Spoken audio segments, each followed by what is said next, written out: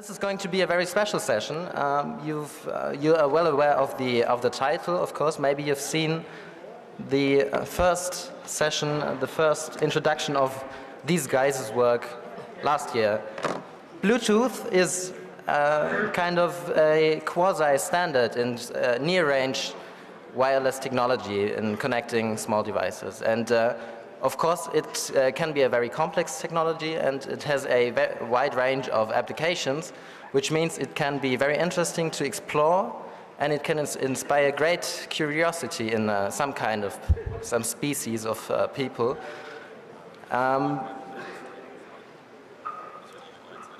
Ladies and gentlemen, it's time to watch your cell phones. Last year, they introduced Bluebugging. Let's see what else they have been working on.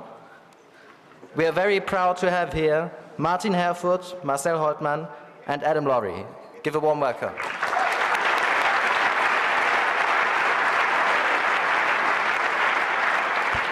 Thank you.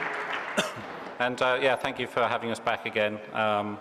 Hopefully, we're going to introduce some new stuff which you'll find interesting. We're not just going over old ground, but we'll go over the existing attacks as well. So for those of you that didn't see the last time or aren't aware of what's out there.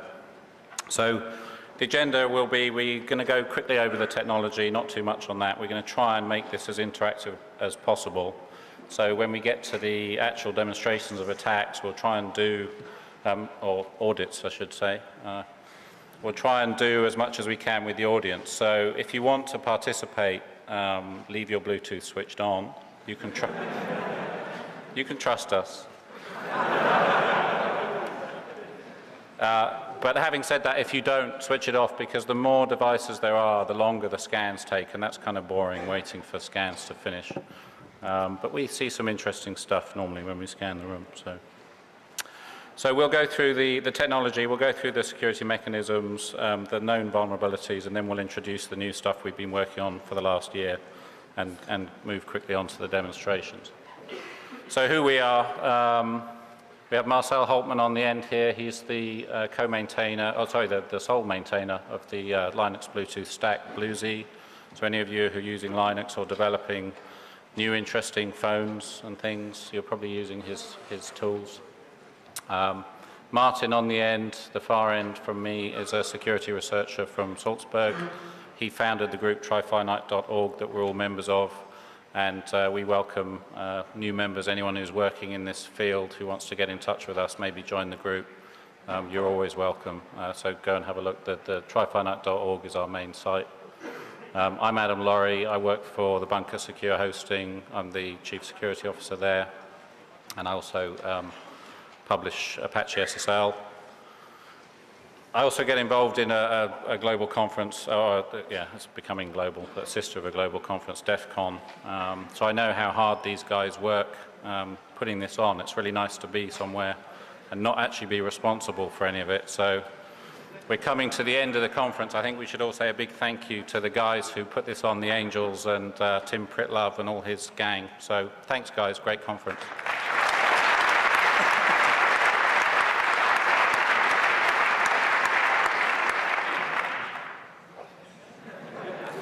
So this is what we're worried about.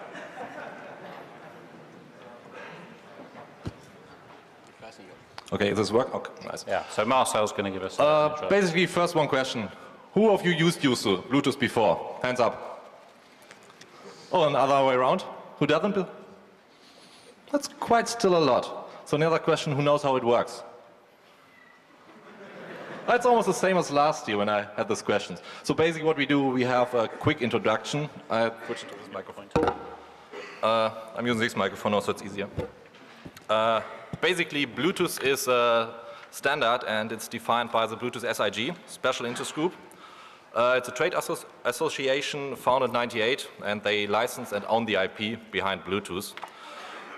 Basically what I always say, it's a general cable replacement, and we try to replace every cable. So meaningless, except two exceptions. It's the power cable, okay, batteries and other stuff we have for that, and the monitor cable, or the VGA cable. So we can't really do transmit videos over Bluetooth. Actually we can, but we don't have the bandwise. Bluetooth is some kind of limited to 1 or 3 Mbit bandwise. It uses ISM band, 2.4 gigahertz, the same as Wi-Fi, wireless LAN. And the funny thing is they defined it basically from scratch, the complete protocol stack and applications running on top of it. A little bit to the topology. Basically, when they designed Bluetooth, they also introduced the words piconet and scatternet. So every device that is communicating with another device creates a piconet. Basically, the first one of it. The piconet 1 is one piconet, and every piconet has a master with the M in it and a slave, and basically up to unlimited parked devices or inactive devices, etc. The piconet is an interesting thing because the piconet is defined by a hopping sequence. The Bluetooth stick said, okay, we use a 2.4 gigahertz ISM band. Okay, they have a range and they separated the complete band into 79 channels. Okay, let's use these channels responsible. Change them 1,600 times a second.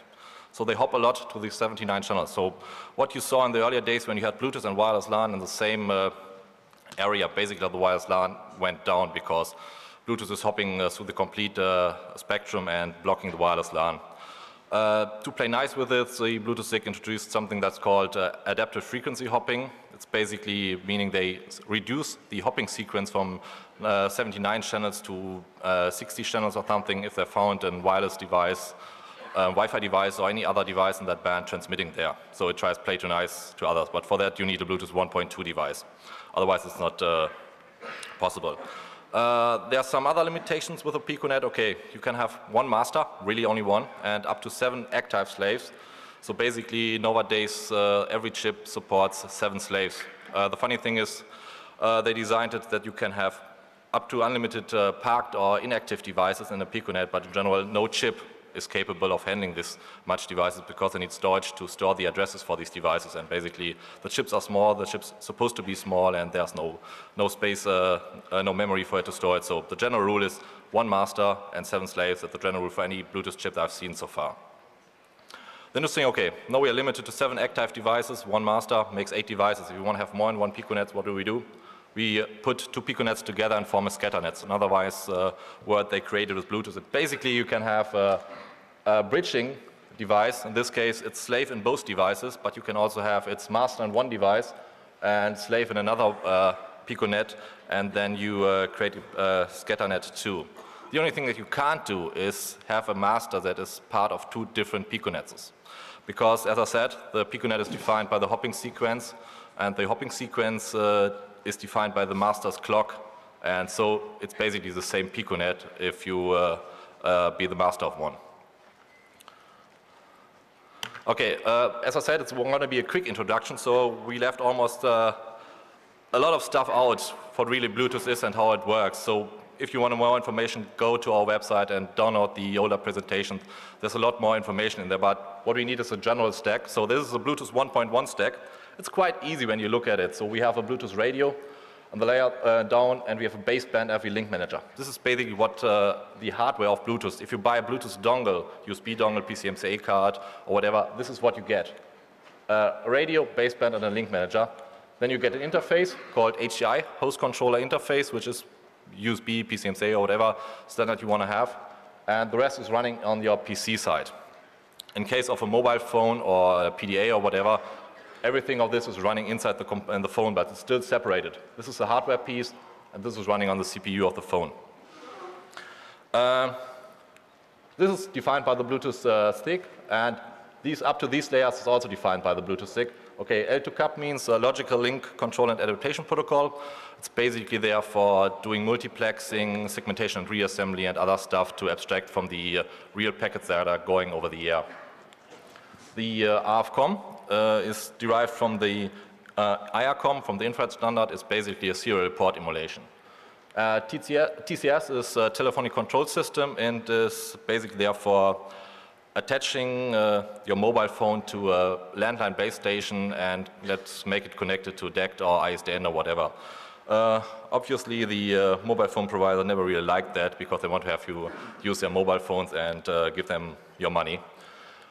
The SDP is a service discovery protocol. It's basically a protocol designed, okay, here's a device, no device, please tell me what services you support, what applications can I do with you. For example, can I use you to dial up into the internet? Can I use you to make a voice, use your headset, or whatever thing you can think of, or send a business card or something like that. The stuff above this layer is basically adapted from already existing protocol suites, RFCs, or whatever. So the OBEX from the infrared specification, TCP/IP and PPP from the RFCs, AT commands from the ETSI specification, and there are a lot of more protocols that they adapted to make it easy for the vendors in the early days to implement everything. And on top of it, of course, you have the applications that are running. For example, WV dial for dial up the internet, or an OBEX push application to send a business card or something like that. I basically like to divide the stack into these three parts, and we also did the separation for the security in this part. So on the hardware level, we have the Bluetooth security mechanism on the Bluetooth chip. The cipher and the authentication mechanism are all implemented in the hardware for Bluetooth. There's no software implementation. So what you have to, on the Bluetooth host security mechanism, which is basically the Bluetooth stack, you have only two functions. The chip needs a pin. The host has to enter a pin, so it has to display some kind of dialog box where you enter the pin code. And then has to generate a link key. A link key is a unique identifier for accessing the Piconet, generate it, and then notify the host about the link key so it can store it. For further connection, it has to provide the link key to the Bluetooth chip, etc. That's basically what the host security is about. And of course, on the higher layers, the application securities, TLS, SSL, SSH, any authentication scheme, for example, from PPP or OBEX or whatever, what you can ever think of. Another thing is that they really put into, which is really a nice thing, they defined 3 different security modes. So basically security mode 1 means no active security enforcement. This doesn't mean no security at all. It means only, okay, we play along without security as long as both sides agree. If one side wants security, the other one has to comply and say, okay, then we do security. It's a basic definition, but it's a good one. So not if the one side says, okay, I can't do any encryption or authentication or any security at all, it says, okay, then we can't establish a Piconet, period, that's it. Security mode is of course based on, security mode 2 is of course based on security mode 1 and says, okay, if a service is there running, for example, dialing up the internet, then please authenticate yourself and activate encryption, etc. The security mode 3 is another thing that they said, okay, we need for every low-level Piconet connection, we need security mode 3. So whatever you want to do before you establish the Piconet finally, you have to do with the authentication and also the encryption. What do you think? What is the most secure mode? Again, please? 2 or 3? Okay, 1 is obviously not. What is the most secure mode? 2 or 3? Hands up for 2. Hands up for 3. Hands up who don't know. Okay. The funny thing, the security mode 3 must not be obviously the most secure mode.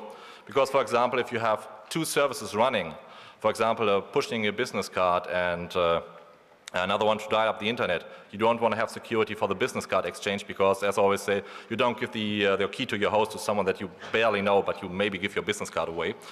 In security mode 3, you gave them basically the key to your host. Security mode 3, you can separate between these. So there's a white paper out there from the Bluetooth SIG that says security mode 3 is the most secure mode. That is simply wrong, and it will be corrected in the near future. So basically what you want to have security mode 2 with an additional policy manager to manage your different services. Keep that in mind. Don't ever trust the high numbers. They're not always right.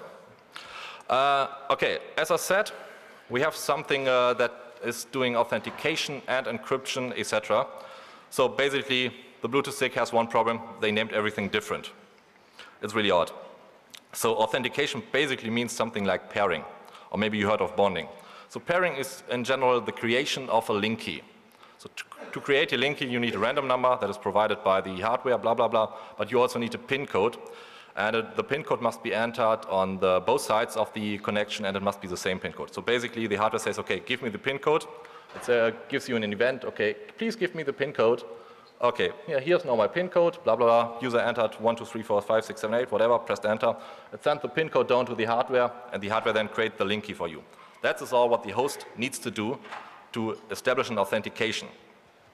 So, first connection. First time both devices haven't seen each other.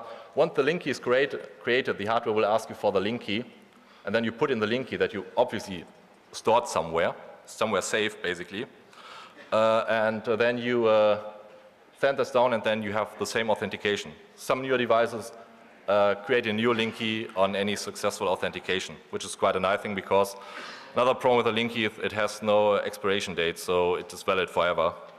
So they tend to generate a new one from time to time, which is basically a good thing. Before we step over to some real nice stuff, some nice things. We had looked up the principles of good security. So basically, you have 5 of them. Confidentiality, data must be kept private. Integrity, you must make sure that the data can't be modified, unauthorized modified. Availability, the data must be available if you need it. So for example, if you take your phone and you want to look up a contact or phone number, it must be there. Authentication, okay. If you want to do something with the data, the peer must be proven that is the person or the device within, that is authenticated to do this. And non-repudiation. I always do this wrong, right? Non-repudiation. Yeah. Thank you. It's basically some kind of logging, so the peer can't deny that a transaction has taken place. So what we found with our first attack, it breaks all of them. So basically, we can read the data, we can modify the data, and we will actually see this later. We can delete the data. We want to bypass the authentication. That's the complete point behind it. And there's no logging at all. Basically, you can't keep track of what happens on small devices. Okay. I'll leave this standing as it is.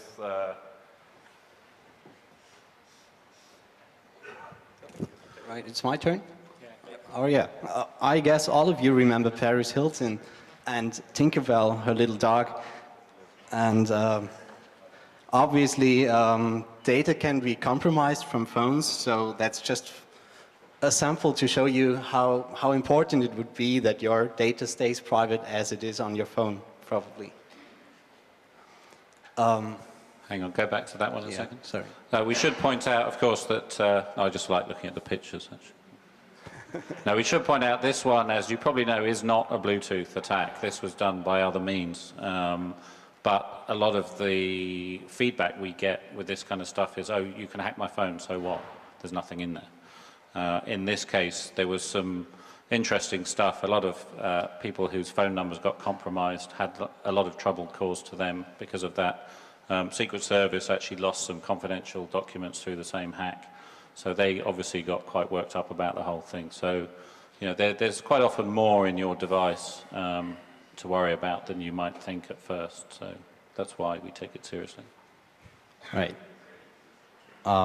So what I'm going to do now is I'm going through the older Bluetooth attacks that we've presented partly last year, just for you to remember them, because parts of them are parts of newer attacks that we present today. So the Blue Snarf, which has been discovered by Marcel and by Adam about the same time, is like connecting to the OBEX push channel and pulling off data, which is not supposed to be pulled off since it's an OBEX push service. I think this picture shows it quite well. You see the Bluetooth protocol stack here, and the green path is the path of the attacker that exploits the backplane, the OBEX part, which is connected to channel 3 and channel 4, which makes it possible for the attacker to get to the contacts of this device. The Bluebug attack has been exploiting AT commands by connecting to a cover channel on the phone, and you all know what AT commands might do to a phone. So there's also the possibility to cause extra costs. Hellomoto has been discovered shortly thereafter. It's also taking advantage of the AT commands, plus needs some OBEX in order to get into the device's trust model in order to exploit it. Authentication abuse. I'm not really sure when did we start, or which attack was the last one that we presented last year. Do you know that? Authentication abuse. Yeah, probably we didn't present this one, but this is a growing presentation, so every time we do it, we have something new, and I guess authentication abuse wasn't presented last year, so I will extend a little more on that. So authentication abuse is if you have two devices paired up for a task like sending an OBEX vCard. This can be forced if you set yourself to mode 3, forcing the other device to pair with you. Then having that valid link key, you can do and access everything on this other device, even though you just pretended to just send a vCard over. So this includes connecting to the serial port profile, dial-up networking, OBEX file transfer, pretty much everything. So this is like a failure that manufacturers did by using mode 3 on a device with more profiles than just one. The blue smack attack is exploiting the L2 cup layer. Some devices react funny when they get hammered down by a big bunch of L2 cup packets that are sent without any delay in between. And this is causing often buffer overflows or just lames the display on the device. It's a denial of service attack. The blue stab attack is about setting a weird name on the device. And actually, this hasn't been discovered by ourselves. This is QNix's work and Colin's pointing out. So Colin is sitting down here. He's also participating in the group. Stand up and say hi. Come on. No. It's all yours. And this name has some characteristics that crash the device, most of Symbian 60 devices, since there's a ASCII to Unicode transformation that isn't handled correctly. So the Unicode is longer than thought because it's replaced by more characters if there's a tab in the ASCII. So it's a buffer overflow as well. Martin, give us a chance to show it. We haven't showed the previous attacks because we showed it basically last year. I think we should now try to show it. So basically everyone with a Series 60 mobile phone or with a Symbian-based mobile phone maybe want to try to scan for a device.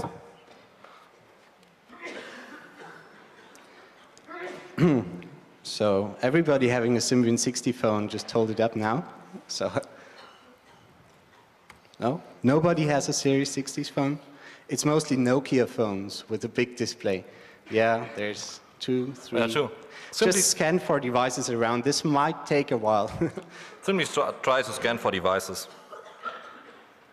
So Marcel sets a name which contains a special character, which is then interpreted differently or just transformed to a Unicode pattern which doesn't match the buffer in the phone. So what you should observe by scanning is that it just blurs out your display and the device reboots.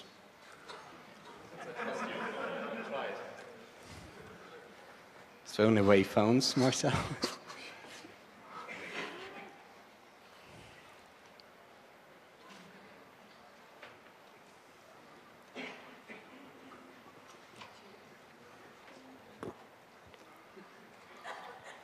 No? No reaction so far? Come on. You all got the latest firmware on your phones? No. Okay, basically, the big problem is that a lot of group, I think a lot of devices are on. I can myself scan for devices. Normally it takes quite some time to gather, what is it, one in the room, 1,000 people or more, to gather such a lot of phones together and really scan for it. But it should generally work, and people nearby, since it's a distance of 10 meters, it should work. No one? Okay, come on. Let's do the presentation. At least I know my phone crashes, so.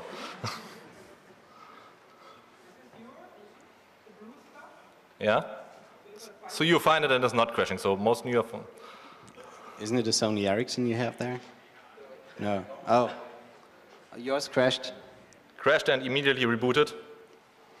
Yeah. Okay. This is basically what happens. So if you're in a room where this name is set by one device, they basically can't scan for any other device because every time they find the name, the phone crashes and you can start this over. So what is the chance to get away from this? Any idea? We have to leave the room. or find the person that is acting badly, actually. All right. Okay, that was the blue step attack. The blue bump is about the bump. Who knows the bump attack? Bump keying. Raise your hand if you know about that. That's a really great attack by Barry from tool.nl. And that's about having a key with very extreme profile in order to slap it into a lock. And in most cases, this lock opens in very short time. And around this time where we heard about this attack, we were about to discover this attack described here. And how it works is that we authenticate, with the authentication abuse, we set ourselves to mode 3, pair up with a device, and tell the partner that we paired with afterwards to delete the key. So in some cases, the device still held the key in the device history, and even though the pairing partner deleted the key, we were able to regenerate a new key that hooked us up an entry on the list again. So this was the blue bump attack. And of course, as a consequence, with a backdoor in this device, you could also still connect to every offered profile again as an authorized user. Okay, we don't have any of these devices. Any one of you have a Microsoft-based mobile phone PDA with a Bluetooth stack on it? Want to give it a try? Colin has Is it working on yours?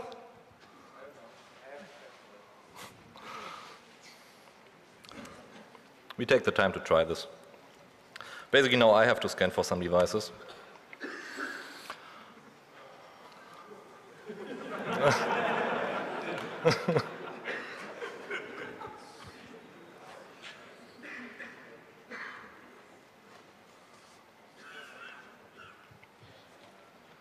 It now takes some time to resolve the names. I'm very curious what names you have.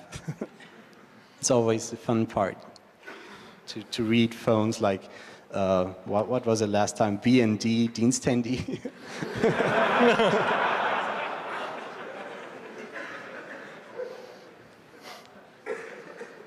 Yeah, sometimes it simply times out because the name resolve will not work correctly every time.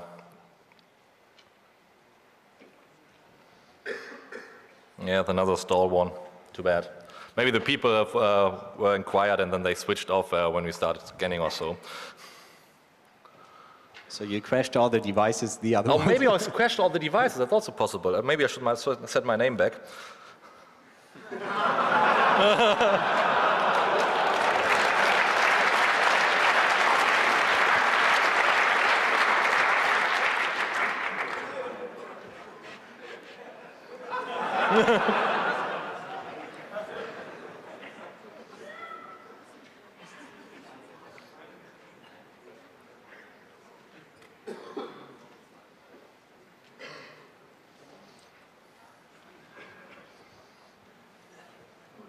Still missing the request for a female around 30 something that we saw at CeBIT.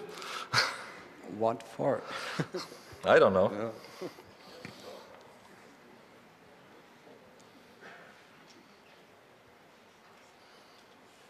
Yeah, some more to come, I think. I remember now. Colin, what is your name of your phone? Segfault. Segfault, okay. It's not on here yet.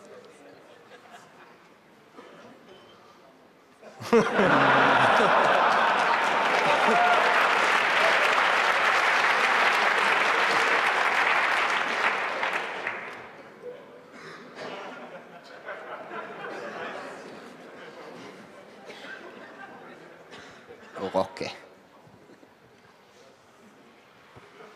It's a good job we got 2 hours for this. Yeah. Yeah, we almost made it. I think last year there was less phones in this room. Yeah, well, they trust us now, you see. Why? I have no idea. Oh, we have a buggy 6310. I need some GPS coordinates. Can you find out your BD address? Is there a menu? Microsoft tell you that much stuff. It's dangerous information. So. I'm a little bit worried about the Red Hat laptop in this room. Anyhow. There's somebody who wants to get an email from you.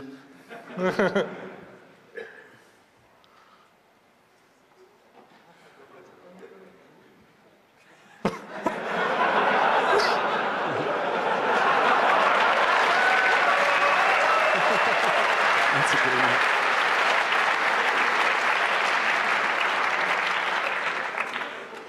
A whole new idea for a service. Anyhow.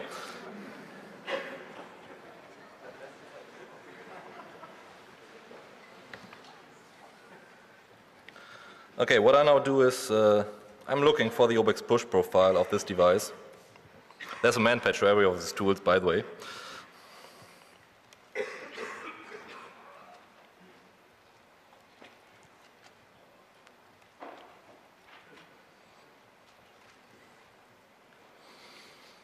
Okay. Tell them what you really want. Okay.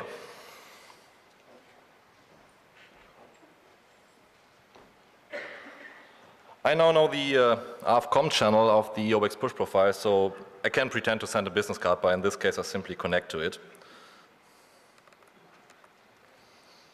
No, you have one, okay. There will something come up, and since I told you I sent you a business card, you will obviously accept it. So we now have a connection, as you see, and by the way, I need my root password. And as you all know, this doesn't need to be authenticated since it's OBEX push, which and is some operating almost systems are sorry if you don't know your root password. I have no idea why.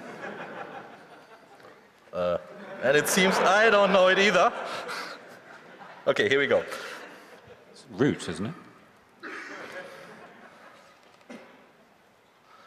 What I know is simply we are connected and okay, blah, blah, blah, my device is buggy, I need to authenticate with you, but you can after that you simply can delete the link key. So I say authenticate. Oh. It's taking a little bit more time than I thought it would take. I have to hack a little bit around it. Oh.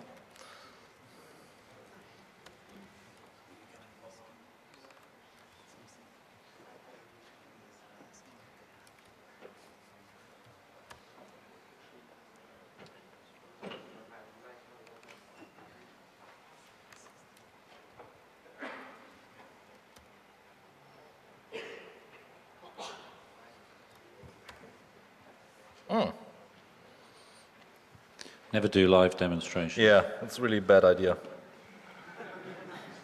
Next time we have a Flash movie playing. Yeah, as you see, it says something of pin or key missing, and I have no idea why, actually. It should have it. That's actually weird.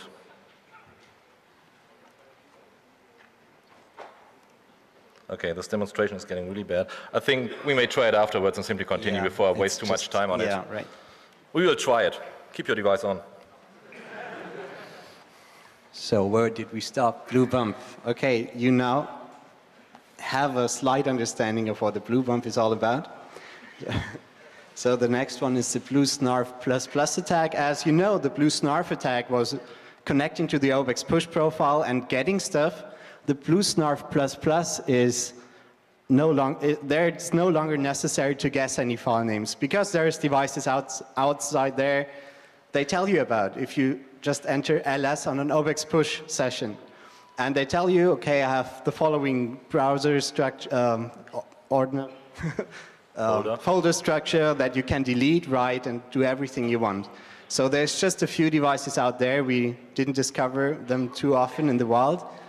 But still, that's a really bad thing to happen if all your contents are away just by riding a train.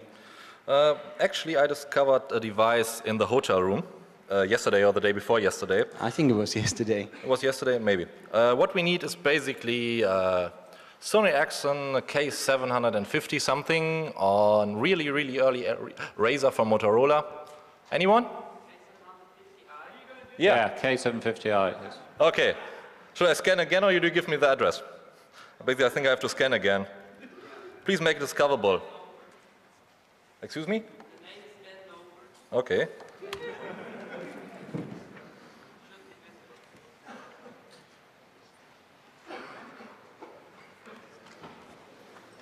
The good thing is now a lot of the names come from the cache, so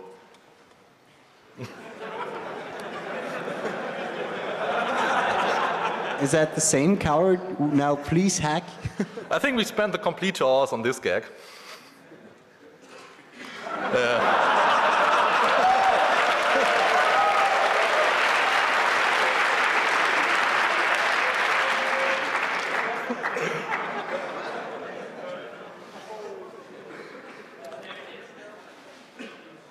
Yeah, Where it bend is? over Oh, in yeah. the middle.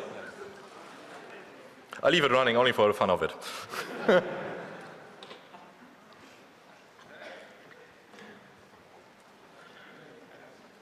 Okay, now this one is timing out, so I simply abort it.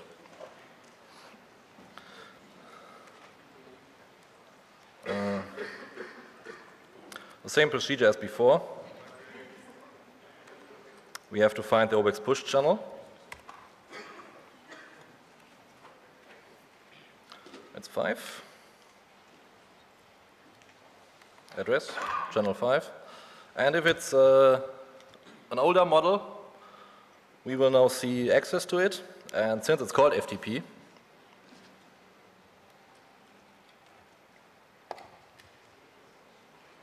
okay, I think this, okay, you see it here. Oh, this is a fixed one. They say forbidden, which is a good thing. So I need a vulnerable one. Anyone else? There was another one somewhere, okay? What's the name of the phone?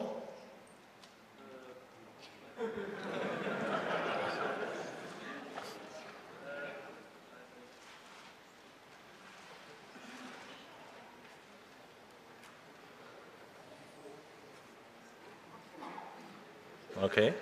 Hello? You fall asleep? I need the phone name. What you just said? Do you see it in the list somewhere? I think I have to scan again. Okay.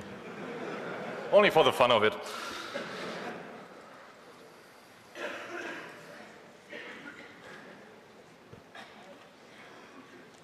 By the way, don't try to change your name. It will not pop up because it's a cache. Once seen, we have the name forever. The funny thing, even if it takes longer, a lot of people putting on their phone to get a new name on the beamer. It's a foo? Was it the foo or what you said?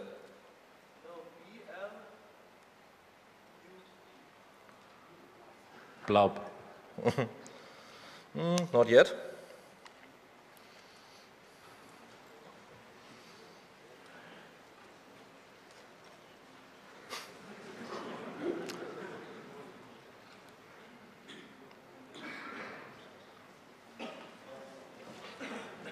No. Oh, why not?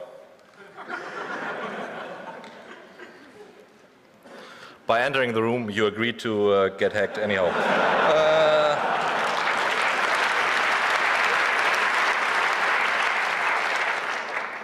Okay, let's give it a try. Since I'm too lazy to decode by myself, I tell them that there's OBEX running on that channel.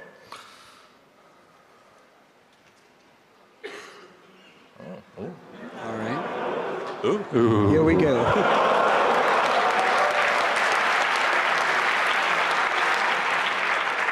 Silence. Please be quiet. We want to see pictures.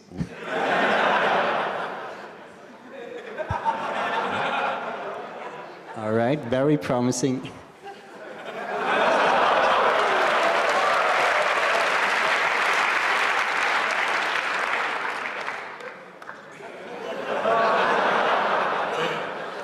You should have known that the first picture isn't the best one. Yeah, but Maybe the safest, though. the bad thing, they told me I had to implement an mget, which would be really come in handy. And it's 2.1 megapixels on this phone. Yeah, so you see the size is half a mega. No, you don't need that. It's not FTP. It's a Bluetooth FTP. So let me find. Should we show this?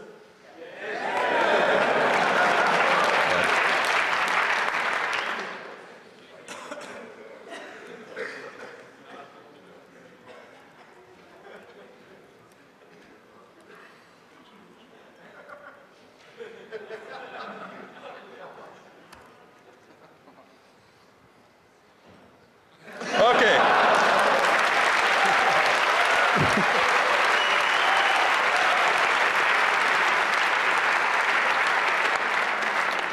Anyhow.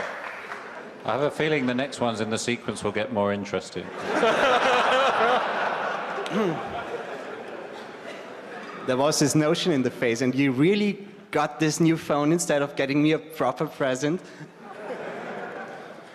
Okay, the funny thing is the guy that obviously now the girl doesn't disconnect it or switched off Bluetooth or anything else.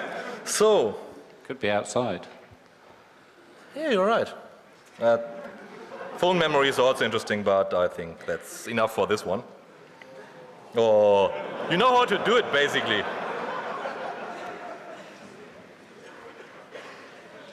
All right, that was over Blue Snarf ++. See, and now you know what the ++ means.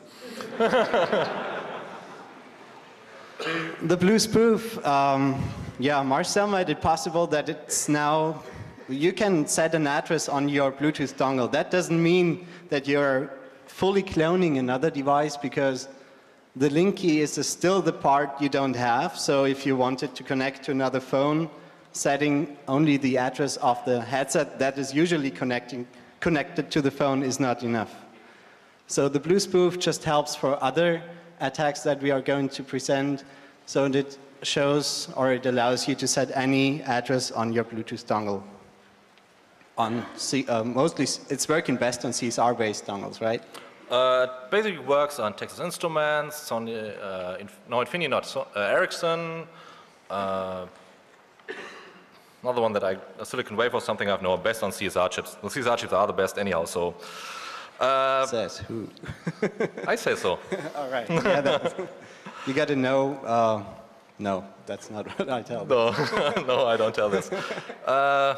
So basically it's hard to demonstrate, so we skipped it. But in general, sometimes we saw you simply clone the address, connect it, and then all of a sudden the headset doesn't require any authentication, any encryption at all anymore. So you can simply connect it by getting the address of another device, or in this case of the phone.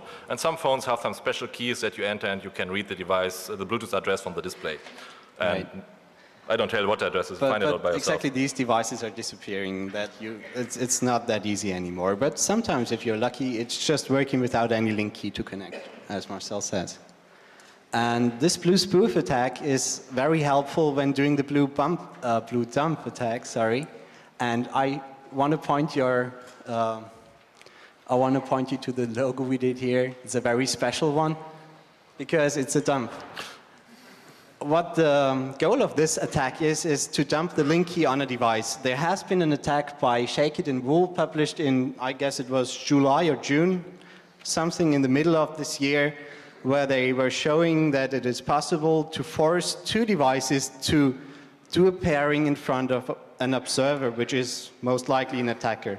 So sniffing the pairing process puts the attacker into the situation where she can regenerate the link key for this connection and could fully decrypt all the contents communicated there. So that is a very handy thing to do.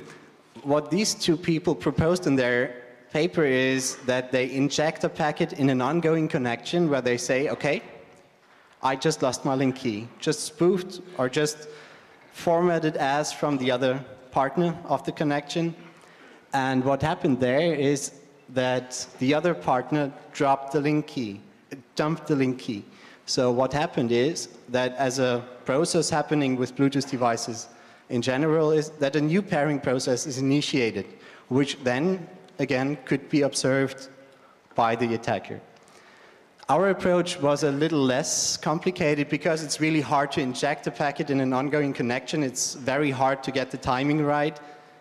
What our approach was, wait until they are unconnected or disconnected, and then spoof the address of one device, go there and pretend to have lost the link key. In an ideal case, the other device wouldn't drop the link key, but in some cases it would drop the link key, and when the original device comes back, it would ask for another pairing that then could be observed again. On basis of this research, and this is a really brand new attack, we just did some proof of concept today. And this is what we call Blue Chop attack. And this is one of the first attacks that is not related to device manufacturers anymore. Moreover, this seems to be like a Bluetooth standard thing. And what it does is that it disrupts an established piconet between devices where the addresses are known. So this can have a lot of consequences. You can bother your neighbor in the train using a Bluetooth headset. Once you got all the addresses out, you can disrupt connections to headphones of people listening to MP3, or you could even do stuff that I can't think of at the moment, where Bluetooth connections could probably save lives. I must say something about it. Are the Bluetooth address supposed to be unique? This is why this attack is working. The address is like the Ethernet address. It's assigned by the IEEE, and it's supposed to be unique, but the vendors implemented a command to change it like they did with Ethernet, and so you have duplicates, and the piconet is no longer unique, and then it simply breaks down. It's a problem of course, spoofing. It came with spoofing, and it's only possible if the device is capable of multiple connections, because the thing is, you want to break a connection that is already established to this device, so it must be capable of at least handling a second connection. So this means it must be multi-connection capable, and then as another prerequisite, it has to be pageable once it's connected to one device, but this is very likely since it has the capability of connecting more than just this one, so it should stay pageable. Pageable means connectable. Sorry for the word confusion. All right. Blame the Bluetooth stick. Yes, not us. So this is like brand new. Can we do a demo? It's quite complicated since we have two laptops set up, one attacker and one. I think we should move this to the end of the talk, then we can demonstrate it that the piconet really breaks down. Yes. So and now we're coming back to old stuff again. That's what Colin and I prepared for last year. And there's newer versions of the Blueprint tool out on the web page. It has more devices in the database. It can now detect how many? 60, 70 different devices. And based on their STP record hashes that we generate with a formula that is written in that paper. You can download it from trophenite.org. BlueTune is an instruction on how to modify a Bluetooth dongle so that you can connect an external antenna that boosts your range quite a bit. There have been quite a few experiments, not only just by our group. The original one was after DEFCON 12, and it was about 1.01 miles that we could reach there. With a usual class 3 device, which has a nominal range of 10 meters, just to explain to you. And then there's some pictures here of consequent experiments. Over here, that is in England, where Adam did some experiments. This is in Salzburg, that's where I'm from. And here's the castle, and from up here we did a snarf about 800 meters distance down on the market square. And this is like preparation work for the car whisperer at night. I just like that picture because it's so, yeah, whatever. And I like it is a pretty picture. So what next was Bluever. Actually, I released that last year, 21C3. And within that 1 year, it had about 150,000 downloads. And I wrote there plus X because it got redistributed via different portals as freeware, have it here, cool tool, whatever. Even though I never did a second release, I never fixed bugs that were obviously in there as I released it first. Right. But this is also the reason that I did Bluever 2. And that's a successor of this very popular application. And it does a little more. The first version was capable of doing the blue bug attack. Now it can do the hello motor, which is, as you know, similar or related, the blue snarf, and the sending of malformed objects. And since I just finished it today, you can't believe it's really buggy. So it's just the beta phase starting today. It's not the official release. So you all are welcome to test that on your devices. And maybe to some of you owning the, I think, 6230, it's now working on there too. Just got one myself and fixed that.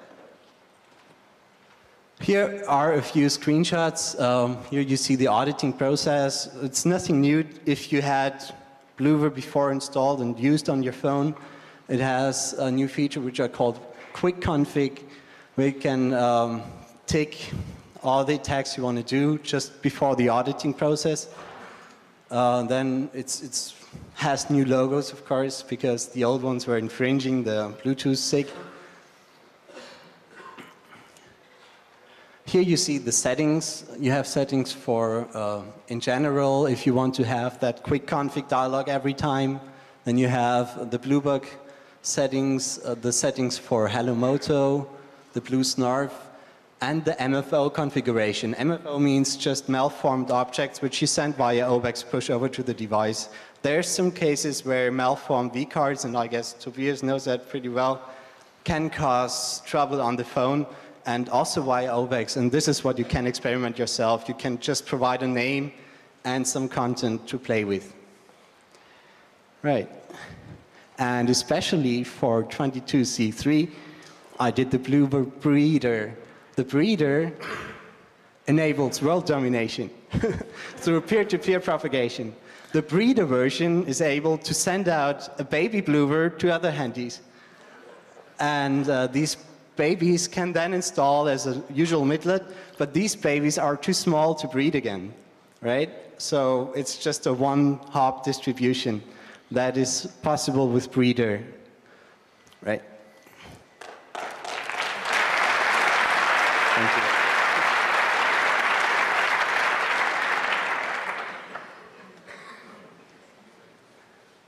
So the car whisperer, probably you probably remember.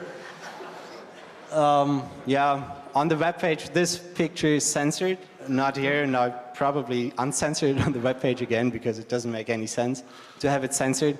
So there's a new version available now. I finished it in summer, it's long ago, I just didn't like to release it.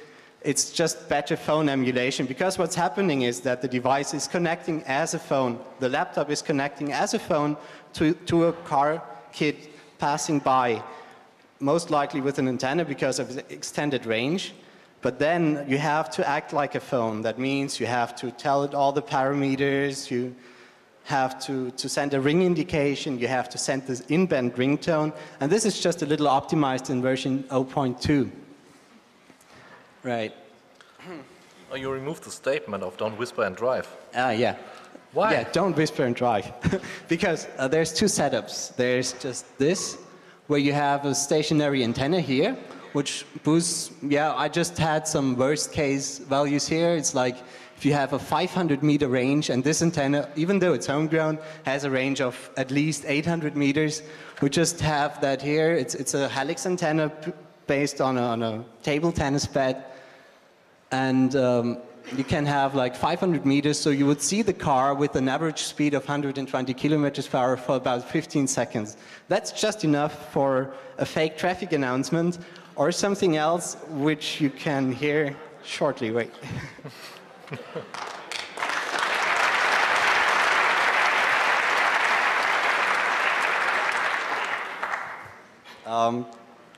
What you hear shortly has been a file that Adam provided, kind enough, for fun. It's not available in, wait, I need two hands, just talking. No, it's not a big deal. It's just, how often have you've been driving along and another car's passed you and you've wanted to really reach out and communicate with that guy? Maybe tell him how much you admire his driving style or something like that. So I thought, oh, you have this annoying guy that just won't get out the way. Okay, you're behind him, you've tried flashing, you've tried putting your indicators on, you've tried ramming him. He's still there, so I put this together. Can you hear that? Oh. Stop. Stop. Oh, it's like, wow, we should have tested it. What's that? Our extra name. Just I thought you did test work. it. No. Okay, I just play them in order. They are maybe not correct. Maybe we give it to the AV guy that's applied to the whole conference. I still didn't find the speaker on my laptop. Okay. Have anyone seen Martin's speaker? Do you hear that? Yeah. Right. Just go to the next one.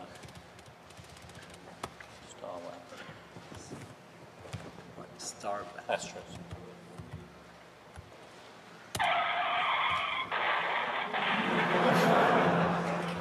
Yeah. What I really wanted was actually that most of this is missing, but basically you've got the sirens, you've got a helicopter coming along, you've got a guy saying, put your hands on the dashboard, don't move, pull over to the side.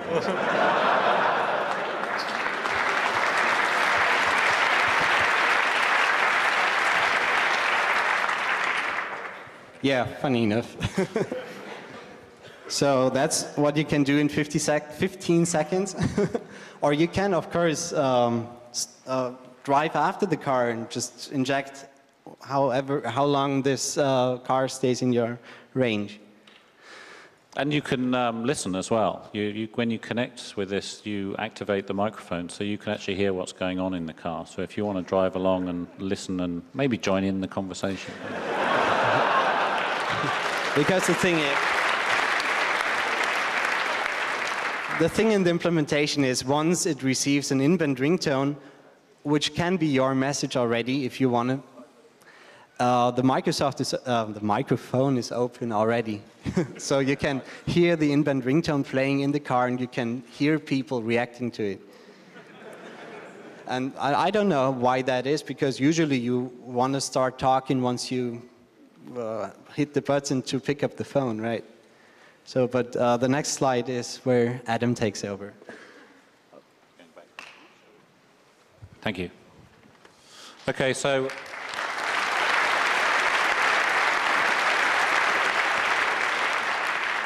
I've been playing with a few old tricks and trying to come up with some new uses for them. And one of them I came up with was the Blue Stalker. And basically what Blue Stalker does is it takes the Bluebug attack and uses it to create a circumstance where I can turn your phone into a tracking device. So basically what I do, I have a script, I haven't published it yet, I will do it, it's for BSD, I need to rewrite it for Linux, but I wrote it in an airport waiting lounge when my plane was delayed one day. Again. So basically what it does is you tell it the name of a phone or the BD address of a phone that you're interested in, and it will constantly scan for that. When that address comes within range, it will initiate a Bluebug attack, connect to the phone, get the phone to send you an SMS message. From the SMS message, you then have the phone number of the phone that you're attacking. You can put that into a GSM tracking service. There's a bunch of these public services. Do you have them over here in Germany? You can put in your mobile phone number and it will tell you where that phone is. Now, normally these guys authenticate by sending you a text message. So you say, my phone number is 123456, and they send a text message to 123456 saying, do you want to be tracked? Is that okay? So I reply on your behalf, because I've connected to your text messaging service. Yeah, that's fine. That's no problem. And then I delete the message.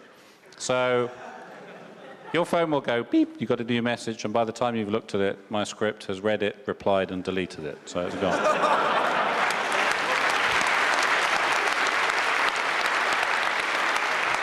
So now, as long as your phone's switched on 24 hours a day, I can go to the website and I can find you. So here, as an example, I did tracking myself, and I can see properly. There's a number on there you can't see. There's a little yellow number, which is where it thought I was, and the plus is where I actually was. And that's close enough that I can just drive around with my Bluetooth dongle scanner and find you. So these services are typically accurate so they claim 1 kilometer. I think they dumb them down specifically. Law enforcement and other agencies can probably get more accurate readings on you, but they just give you to the nearest cell, which is about 1 kilometer. But obviously once you're within that range, as we've already demonstrated with the right antenna on your dongle, we can then narrow it right down and find you. So, incidentally, anyone who's interested in playing with those range things, the 1 mile is actually a limitation not of the antenna, but of the protocol. At that point, the propagation delays become such that the protocol breaks down. So you can't, there's no point in playing with bigger and bigger antennas. It's unlikely you'll be able to extend that range beyond 1 mile, unless, of course, you modify your firmware to do some interesting things. So if anyone's thinking about doing that, we have some plans that we could talk about. So. Okay, so the other cool thing I've been playing with is this. How many of you have seen one of these? Yeah, so Martin had a nice portable device for auditing phones with, so I thought I ought to have one too. And Nokia launched this, and this is really cool because it's, well, A, it's a Nokia and it's not a phone, which is kind of weird. So it's only a PDA. But what they did was they've put an open source implementation on there, so it's running Linux. And unlike a lot of devices where they're using Linux, but they're not actually embracing the whole open source concept, they're just using it as a platform. In this case, Nokia have actually gone out to the open source community and said, okay, here's a platform, develop stuff for it, here's the development environment, here's some resources. They even actually gave them out cheap to open source developers. So if you went along and said, hey, I'm an open source developer, they would give you one for like 1/5 of the normal price, which was really cool. So nice one, Nokia. And because it's running an open source Linux distribution, then we can just pretty much cross-compile anything we want. So I've been porting all of our various tools. I'm not going to actually try and demonstrate it because it would be pretty dull, so I've got some screenshots. And so basically we've got all the standard tools, HCI tool scan. So this is me scanning some phones earlier on. I'm sorry? Yeah, just remember the address. Oh, this one, yeah. So I have a script because it's a real pain in the ass to try and do all this. You've only got the touch screen and a pop-up keyboard. So I've written a wrapper script for some of the tools which you can download from the tryfinite.org site, which basically does the, this one does the Bluebug audit. So it'll scan the area and ask if you want to connect to any of these phones.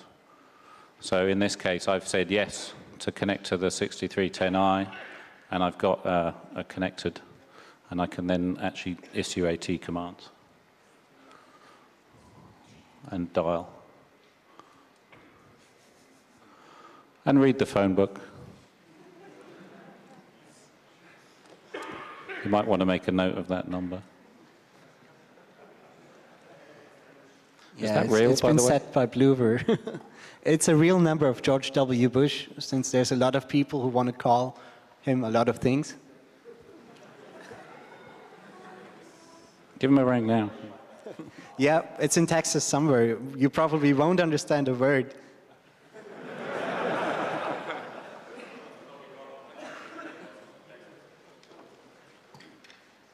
Yeah, so it's a really cool toy. I recommend you get one. Everything, pretty much everything that we've tried just compiles and runs. So I've got Gnocchi running on it. I've got pretty much all of Marcel's tools. And this next thing we're going to look at, most of what runs on here will be able to run on there, we expect. So we'll have a nice portable auditing device. So Bluenix is our free distribution for auditing Bluetooth devices. It's a Linux live CD. It's running on a 2.6 kernel.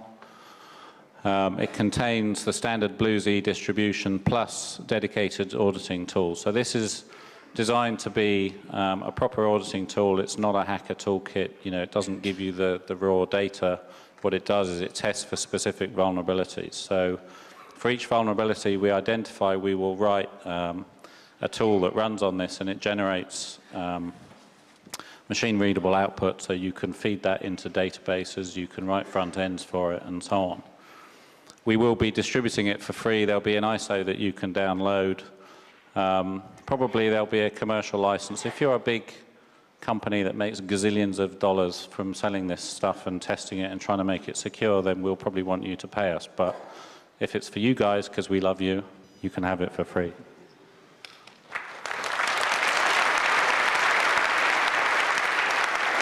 So maybe the guys with the video switch can switch to this laptop.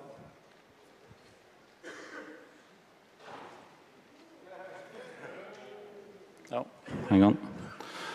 Wrong desktop.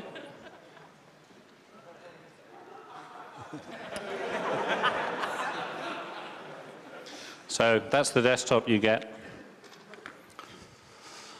And basically, you've got a bunch of tools on here that all start blue something, so you can just tab. It's nice and readable. So we can say,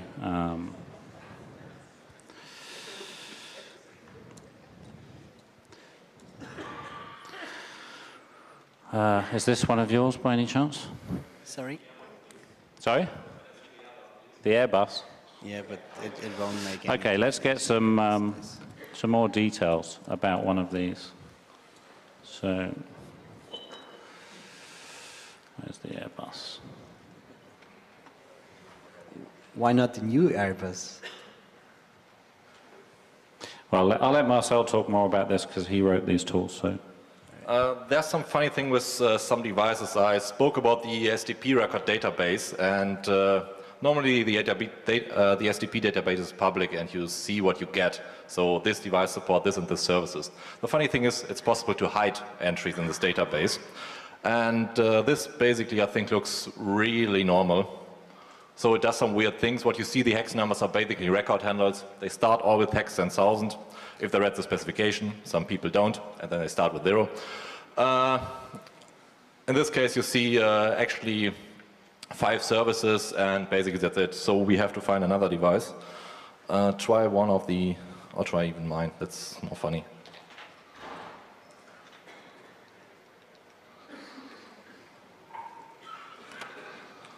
Okay, I let Adam type in the BD address of my Nokia 6310. And the funny thing is the Nokia device, or many of the Nokia devices have hidden entries, and the funny thing is you normally don't get them. But as you may be seen in this case, the record handles start with hex 10,000, hex 10,001, etc. So basically I came up, okay, let's brute force it. Okay, it's a 32-bit value, so it will take some time to brute force it all. But the good thing is they are playing nice all the time, and they start with hex 10,000, and then they end up with hex 10,100 or something. And so the Blue Info tool can brute force everything and make assumptions with already resolved results, and then get you some more information about the device. And if this is not working and you see up some funny things, okay, it looks normal, looks fine, and here we go. Oops. We have some, the funny thing is, it's all identified by a new UID, and basically these are special Nokia-based UIDs. So this one is a PC suite, a very hidden secret for a long, long time by Nokia. So you connect to channel 14 and you get the special PC suite information, and so basically you are in Nokia over Bluetooth. I still don't know what these two are, PSM 21505 and PSM 22529. I still assume one of the services capable of upgrading the firmware over Bluetooth. I still haven't reverse engineered yet. So maybe it's fun to get one of their tools that do it over Bluetooth, over USB cable or serial cable, and try to run it, especially then on a serial cable, and push the data over one of these channels. The last one without a number is Nokia identification, and if you see this SDP record in a phone or whatever, then it's definitely a Nokia device. You see this in headsets, you see this in mobile phones and a lot of other devices, and they also check each other so they can activate special features, etc., and so on. The Sony 7AX don't have any special entries. The 750, okay, if you find it, give it a try.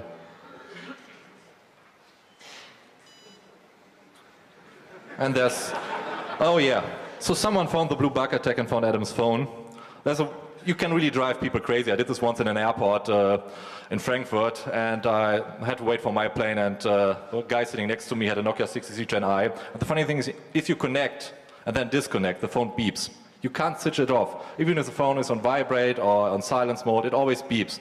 So I ended up connecting, disconnect, connecting, disconnect, beep, reaches out of his pocket, connecting, disconnect, beep. Oh, it's fun.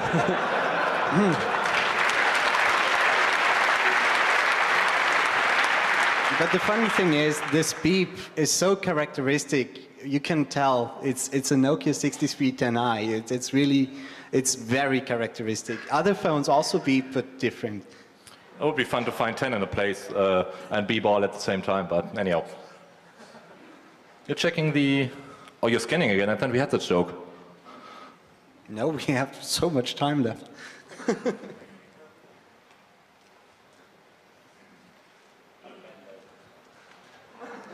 Oh.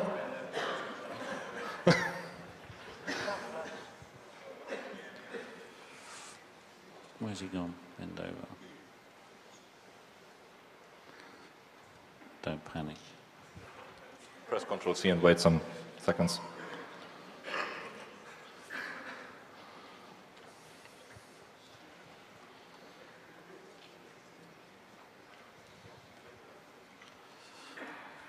Reset. Of course, when you have the CD, you also need a Bluetooth dongle, but you can basically buy everyone on the market.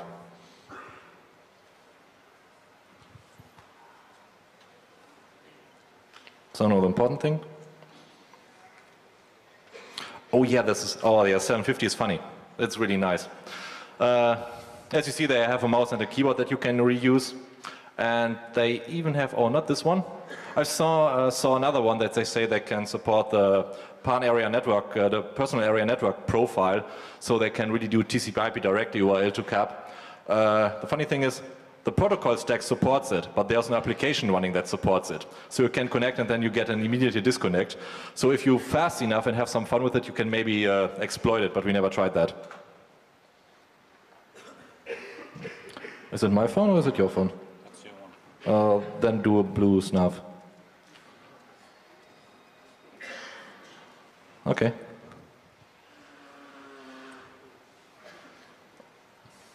Basically, the machine-readable format is quite easy. It's basically in some kind of HTML, XML syntax, and you get the information there. And even a plain text description what it's now doing. So basically, it waits for, okay, yeah, too many devices around. It basically searches first to find the device if it's really discoverable. Since it's an audit tool, so we won't want to bother those people either hiding it or playing other tricks, so it checks if it's discoverable. Okay, here we go. There's the audit, okay. And finally, we have a verdict, but the verdict in this case is unapplicable, so it's not testable. Let's try it again. Maybe I think there are too many devices around here, and sometimes they have some radio disturbance. Okay. Okay. See, fail, result fail, device is vulnerable. And the other state would pass, and then device is not vulnerable. So pick some other phone. Or the Bluebug in this case, because the Bluebug is not working on this Nokia. Sometimes they introduce the loopholes later on. In this case, non-vulnerable, result pass. So really easy machinery. Parsable. So maybe switch into the temp directory. The funny thing with these tools is they generate the log files, besides displaying them on the screen, they generate a complete log file with timestamps.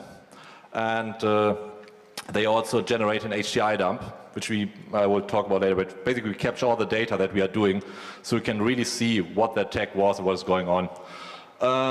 Basically, if you don't, there's a command line switch to change the file names, but in general it uses the address of the target device, the timestamp, what attacker is doing, and then audit for the log file, and snoop for the capture file. The snoop file is written in BT snoop format and can be read by the Linux tool HDI dump or by the frontline sniffer tool from Frontline. Oh, it's there. We will fix this and put the HDI dump also on the CD. Okay, next one. Should we switch back or do you want to show the other tool too? Yeah.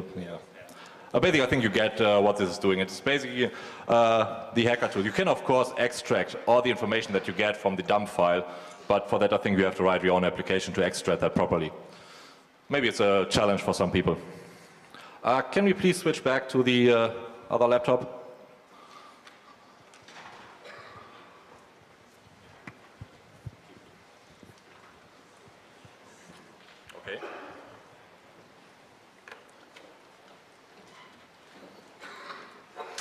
Okay, as already mentioned, we have this Snoop file in the BT Snoop format, and there have been since the beginning of Bluetooth around hardware sniffers and other devices where you can sniff traffic over the air. Bluetooth with its Piconet and scatternet structure is not like wireless LAN, where you activate a wireless LAN device and it sends out data to the air and makes it itself visible, discoverable, and vulnerable against other devices. So basically, in Bluetooth, if there's no connection, there is no data ongoing, so there's no radio transmission at all. And even if there's radio transmission, this device changes the channel, one of the 79 channels, 1,600 times a second, so you have to follow this hopping sequence to really extract any data. And to be honest, it's not really easy to do this. Anyhow, there are some sniffers out there that can do this, but basically they are designed so they can work in labs, and if you have a special test set up, so they really work. If you want to go out and sniff a connection, what two devices are doing, you maybe have to do a lot of preparation. In most cases, you also need the PIN or the link key from these people, and so it might not work in all cases what you want to try to do with it. So in general, sniffing like Wi-Fi is not as easy. But we have some devices around. Basically, the first one is a Tectonics. It is originally made by DigiAnswer. It's one of the first ones that were out there. Now it's bought by Frontline. It's called BPA 105. The previous one was called BPA 100. We have from Ketsi, or Ketsi got bought by LaCroix, the Merlin 2 and the Tracer Trainer. This one was quite expensive at the time, and it's still, you can still buy it, but it's, I think that's selling for something around 20,000 euros or something around. The Ketsi is, I have now I think 12,000 euro or something, or 15 or something around. The Tracer Trainer ends up something to be 40,000 euro and so on. But the good thing with this one is this general case, and you can place this with Wi-Fi modules and Zigbee modules or whatever Wi-Fi you want to do. The smallest one is the Frontline sniffer from Frontline Test Equipment. It's basically a CSR-based standard dongle with a special hardware, with a special firmware designed for doing the sniffing.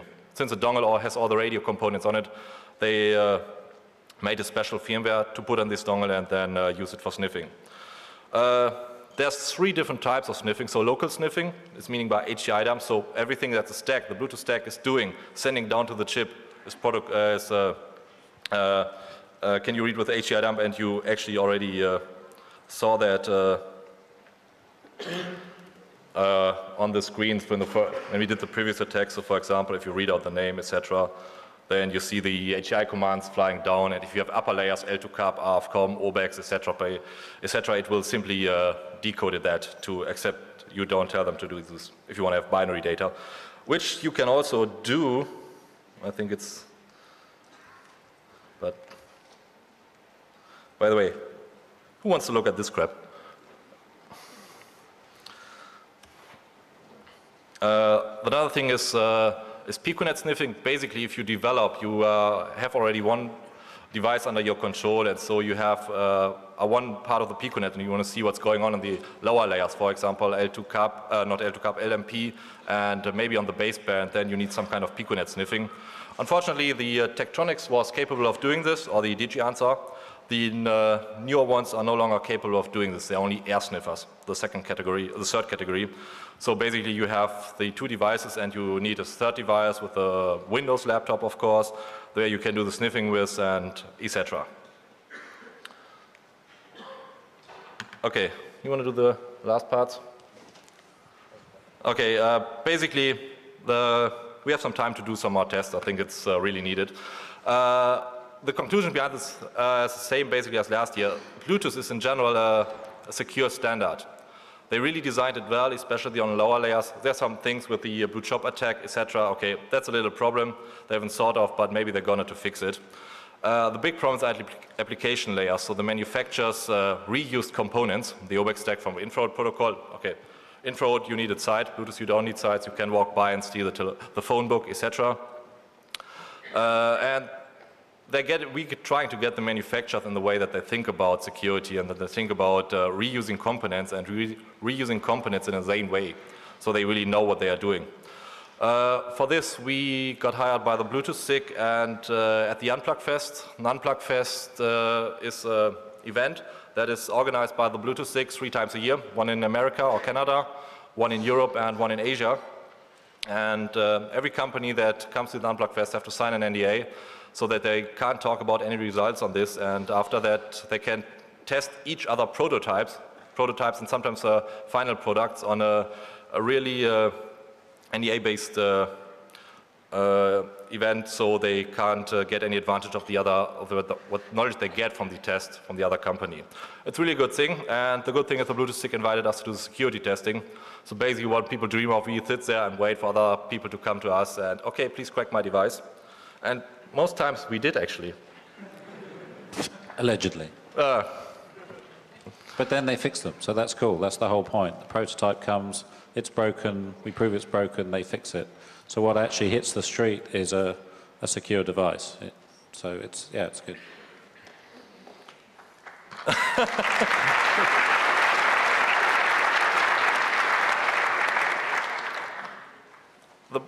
One thing that's really bad at the communication channels, if you want to try to communicate with the Bluetooth SIG, we try to really improve it so that they, that other people that found something can approach them and tell them, okay, here's a problem, and then they try to investigate it.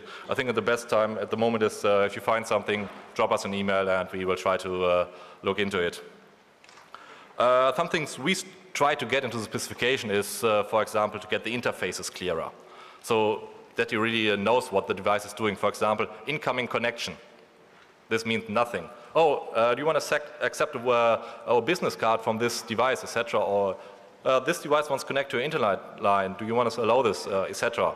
So the user interface must be clear. Obviously, the most mobile manufacturers are not really taking any advices on how to design their UI. It's getting better, but I think it's still a problem. And I mentioned the weird names that Bluetooth specification has for tasks that, or for states that are known totally different in the normal world. Manage the security at application level. Okay, every application should provide its own security, so they should really know what they are doing. And the thing using a policy manager is, okay, we really need to have separate security models for every profile that is running on a device. And modern phones, I think, have up to 15 different profiles. You can stream audio, MP3s with them. You can use it as mouse replacement or keyboard replacement or whatever.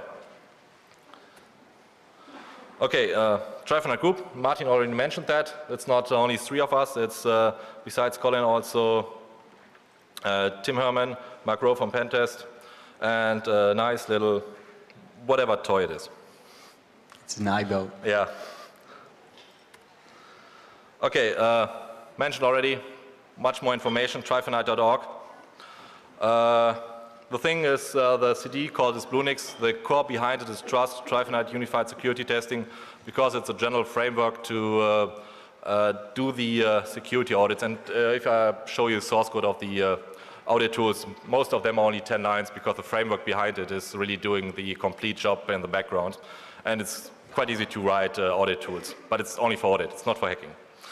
Contact at trifinite.org, or our email addresses are, Google for them, you will find them. Okay, next challenge. You all know what that is, right? Who knows it? Hands up. We have to apologize, it's a little late, because that would have been the perfect Christmas present for the geek girl. By the way, who used it? It's a vibrator. If you want, I can read you the specifications. And this vibrator reacts on Bluetooth. It's connecting to a phone, and I can read it to you. It's cutting-edge electronics. It's wireless Bluetooth technology. 2 years in design and development. It's an intelligent CPU, a turbo boost circuitry for more motor power, lithium-ion battery technology, power status and charge indicator, wherever this is that you can see it. 90 millimeters length by 33 millimeters in diameter, 14.5 centimeters high tensile coated cable antenna or extractor. By the way, we don't get any money for advertising this. No. So you have to find the URL yourself.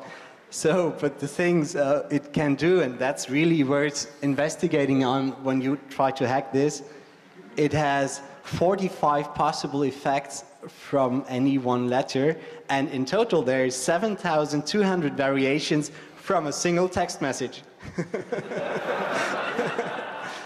So can you imagine all the girls freaking out just when they sense your proximity? They claim it's not visible or not discoverable by default. We will see. Questions?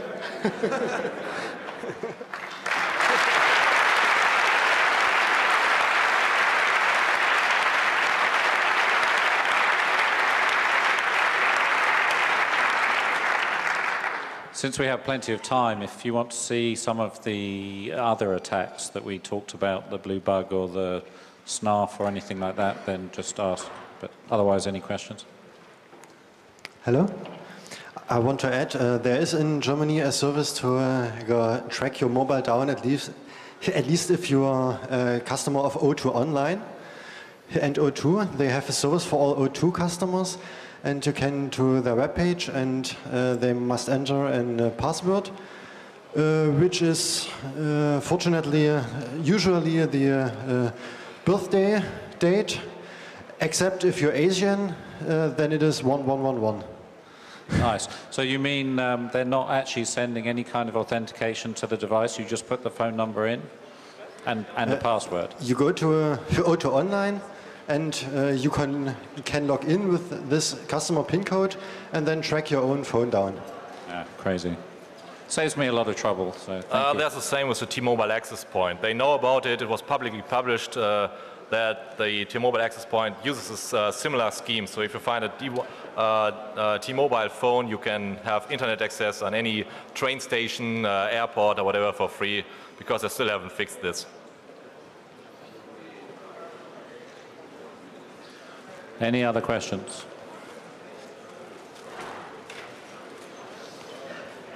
No? Okay, then thank you. Okay, Question over there. Sorry, hang on. Please use the microphone over there. Here? I'll use this one. Yeah, come to the front, please. Hello. Do you have a few tips for car models to watch for on the drive home today? For car models. Which have default installs of vulnerable speaking equipment? You one was mean, obvious. which are car whisperer capable. Which are, of course, which have the special Compatible, features. okay. Compatible. So I think it Certified. went through the press quite a lot that a big German manufacturer has an issue. Yeah, their logo, they modified ours. and yeah, and we're gonna sue them. Are they discoverable usually by default? They are, but I just got very good information because they really improved. They, I think the next generation turns off after 5 seconds that your car moves, or it turns off if you're faster than a certain velocity. So you just can pair a new device once the car parks and is in the parking lot and it's not moving, whatever. So they worked around pretty well. I can't pair if it's parking, or I can?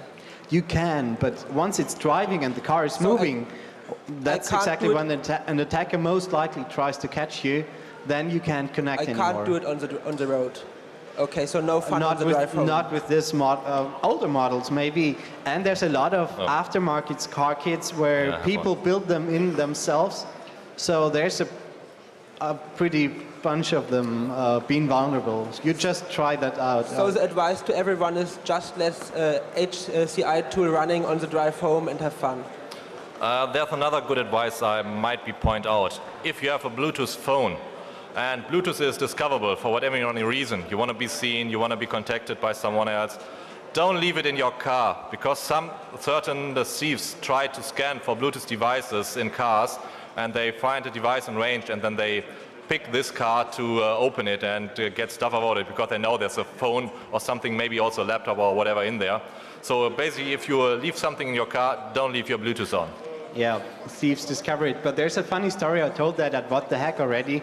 There's fortune tellers using Bluebugging or Bluetooth technology in order to find out the names of the audience gathered around, so they would know that there's a person with a very strange name or whatever, and of course they pick these persons, and if they have a vulnerable phone, they know the last person called was mama, and before it was his wife or whatever. So the fortune teller could make out a very realistic story out of these facts. I have one question. Is there any database where I can put in the name of a device, brand or something, and find out what attacks are known to work on it, so I can choose a proper device before buying it? Basically, Adam started to have a small database, but I think it's out of date. The problem with this is we like to do this, but obviously we can't go out and buy every phone. It would cost us a fortune. They produce them like somebody else will change their underwear. But I think we may get up and have a database up running at some point. The big thing is they changed the firmware, so we also have to track the firmware, etc., so you can really see what you're buying. We stopped putting the models on our talk slides. The previous talk, they find some from the previous, okay, this model is vulnerable, this model is vulnerable, etc. But we need really help to really get this anything in the right direction. And basically the Bluenix CD with the audit tools on it is one way to really, okay, say this device is vulnerable, this device is not vulnerable to this attack, and then you can send in the firmware version and then we can have a database. But the CD is I think it will be published in January or February next year. So we need an audit tool to really say it's vulnerable or not vulnerable.